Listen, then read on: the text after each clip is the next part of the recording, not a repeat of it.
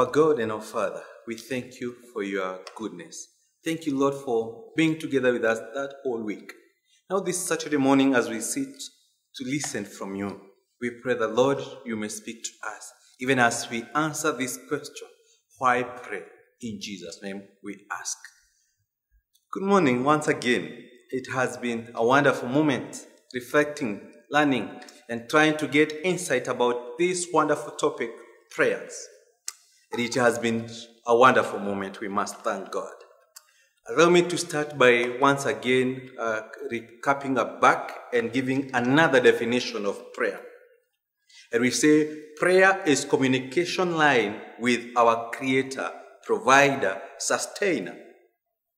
And therefore, praying continually builds a personal relationship with God that allows Him to see our true inner self, that allows Him to see our hearts.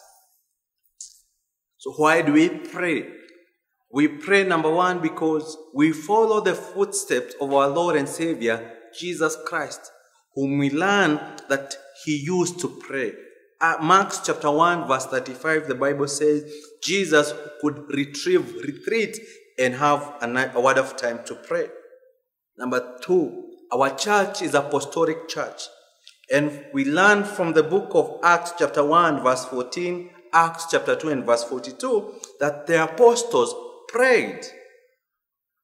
Number three, we pray because Jeremiah chapter number 33 and verse 3 says, call to me and I'll answer you and tell you great and unsearchable things that you do not know. In other words, we pray because we desire to know new things. We desire to get wisdom from God. Number four, prayer is a holy privilege.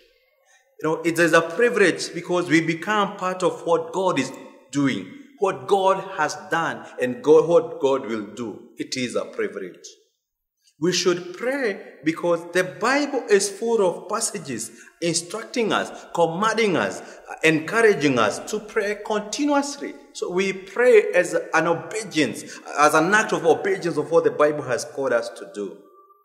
Finally, brothers and sisters, we have a God in heaven who answers prayers. So let us pray.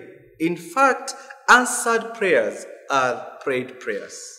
We have all the reasons to pray as God is there to answer our prayers. We have all the reasons to pray because it is the ultimate tool that we have to call heavens down. Let us emulate the culture of prayer. I wish all of us a prayerful experience, a prayerful lifestyle as we pray. Let me pray for us. Our God and our Father, we thank you, Lord, for all that you have taught us pertaining prayers. And we want to agree with the word of God, that you do not want to be the hearers of the word, but you want to be the doers of word. We pray that, Lord, you help us to be prayerful people. In Jesus' name we pray. Amen. Have a wonderful weekend. God bless you all.